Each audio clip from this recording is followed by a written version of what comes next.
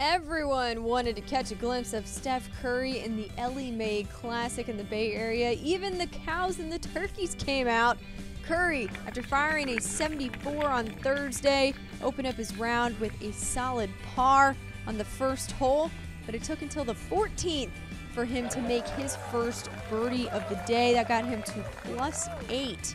Then on the 17th, he notched his second birdie from 10 feet to get to +7, but finished with a bogey and fired off 2 74s in a row, but did miss the cut.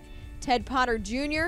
on the 11th, his approach shot plays the bounce in the hill perfectly there. Finished up at 6 under. Cameron Wilson, 13-footer for birdie on 6. He finished at T3 along with Nicholas Thompson. He had a 23-footer on 18 to end his day. And little body English helped that one drop for Thompson. He was chasing Andrew Yoon, the 18-hole leader, on the 6th with a 7-iron for his tee shot on the par 3. Very nicely done. Goes on to make birdie.